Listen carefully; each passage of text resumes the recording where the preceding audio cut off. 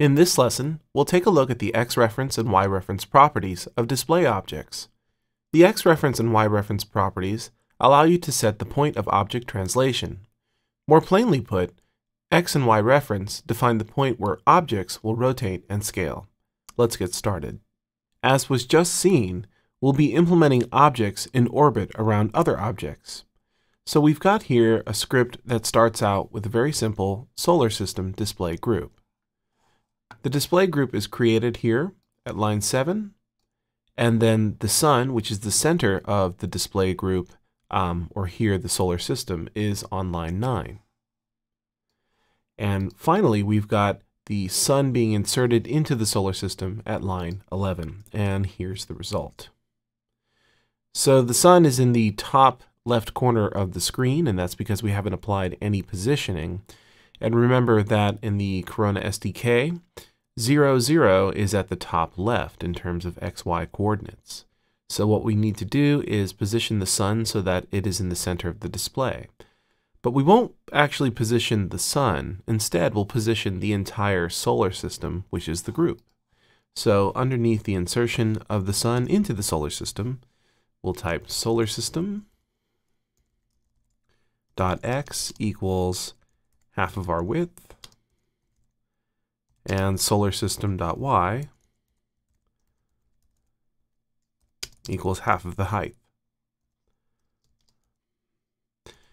And so the benefit of this is that we're going to be inserting all of our planetary bodies into the solar system group. So it's more efficient and more logical to position the entire group to the display and to position the bodies to each other.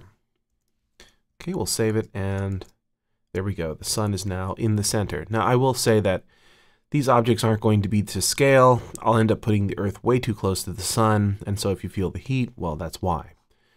Okay, so now let's create our Earth group. Because we're going to have a planet with a moon, we'll create a group for that planet. So local Earth with a capital E equals display.newGroup. And I've got some code ready for the Earth and the moon display objects. And now we'll insert these display objects into the Earth group. So underneath of above solar system, Earth with the capital E, because notice we do have Earth with a lowercase e, insert, then Earth with the lowercase e, new line, Earth with the capital E, insert, moon. And then don't forget that the Earth group needs to be inserted into the solar system. So underneath of this line solar system, type solar system again, colon, insert, and Earth with a capital E. Save. Let's take a look at what we have.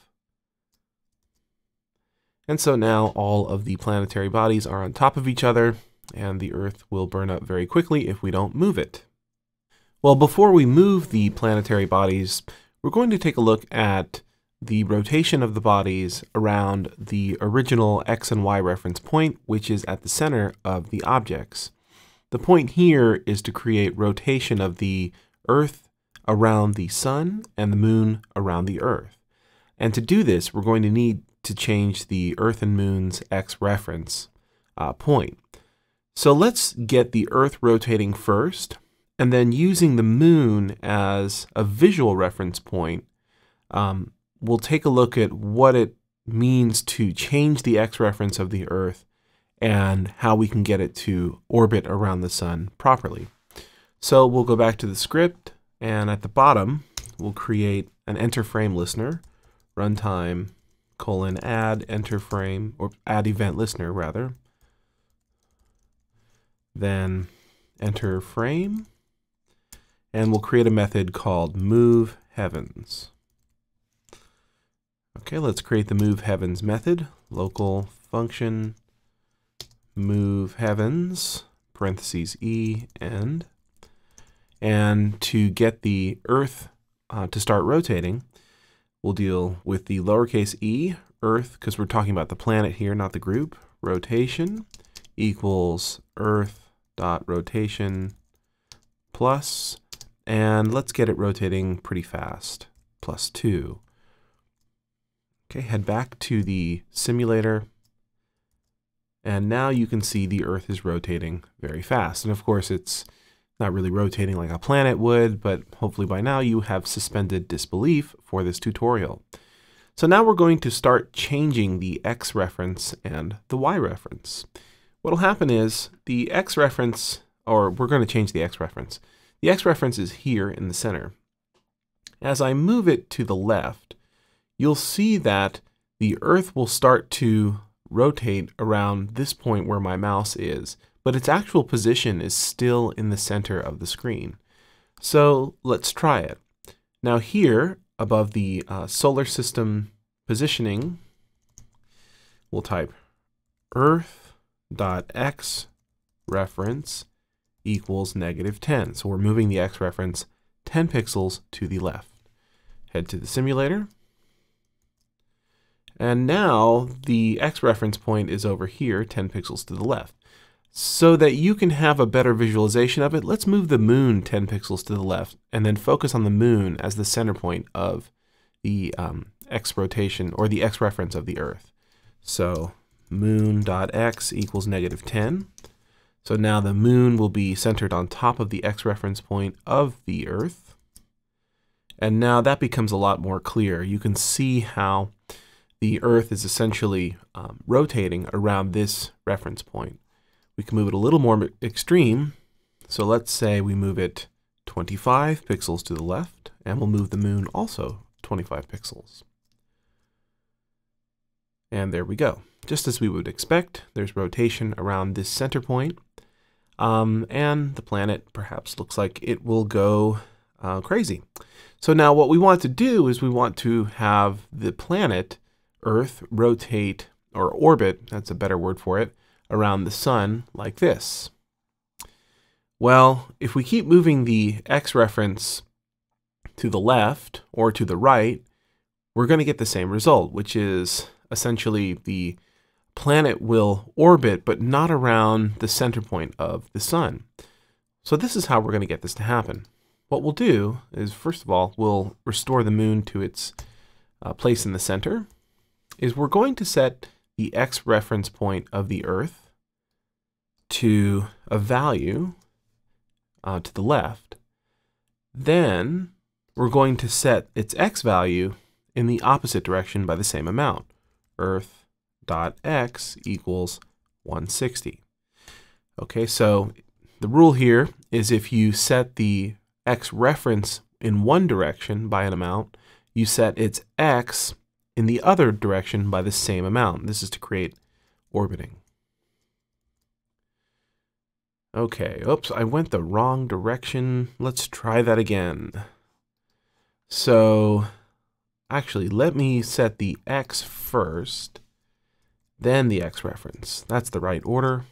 Now we have proper rotation. So the order did matter in that particular case, and the Earth is now orbiting around the sun rather fast. If we want to slow it down, we can go to the move heavens function, and instead of +2 for the rotation, we will type let's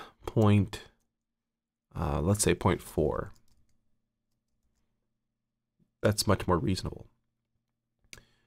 Okay, so right now the X reference is -160, which is the point from here to here, the center of the display, or the group rather, to the center of the object, and then we set the X opposite of that. Okay, so X to the right by 160, X reference to the left by 160. So let's get the moon to rotate too, and just as we did with the Earth, we'll type moon.x. We'll set the X to -160. Oh, sorry, -60, and set its X reference the same value in the opposite direction. And let's make it rotate. We'll go to the move heavens function. Moon.rotation equals moon.rotation plus 0.02. Actually, let's do this. Let's make it go a little bit faster, and we'll use minus so it'll go in the opposite direction. Let's check it out in the simulator. Okay, so it's rotating, but it's rotating around the sun. So that's a bit of a problem because the idea is that the moon would rotate around the Earth. Well, that's because we committed a critical error in implementing the yReference of the Earth. You see, we actually created a group called Earth, which consisted of the planet Earth and the moon, those two objects. We applied rotation to the planet Earth, which was a member of the group. We should instead apply rotation to the entire group. This is easy enough to do. We'll go back to the code, and instead of the lowercase e, we'll type the uppercase E, which will move the whole group. And I like to change the order just out of habit so that the group is the last thing that is translated. Now, we see proper rotation of the moon around the Earth.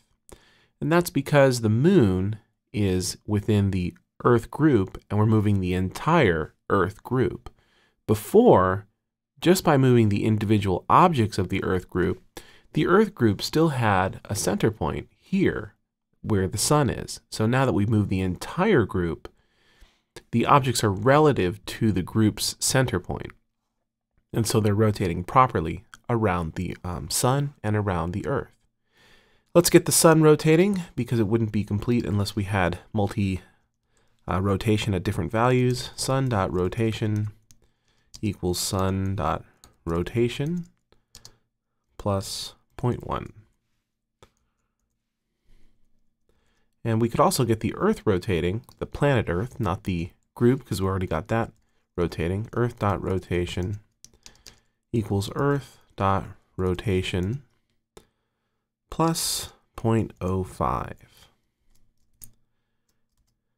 And so now the Earth group is orbiting around the sun. The Earth planet is rotating, or within the group, the moon is orbiting around the Earth, and the sun is rotating. And since we inserted all of these objects into the group called the solar system, if we move or affect the solar system group, these objects will retain their relative positioning. So now after the initial positioning of the solar system here, let's change its x value. Solar system.x.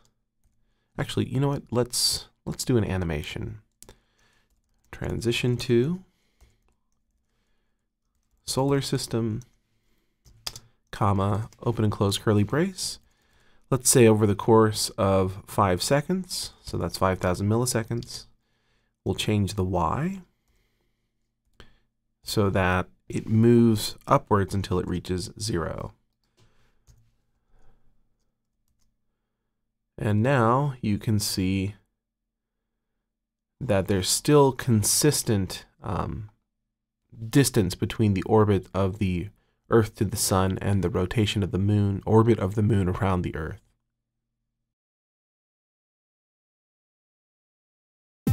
For a small fee, you can download the project files for this tutorial at cheetomoskeeto.com.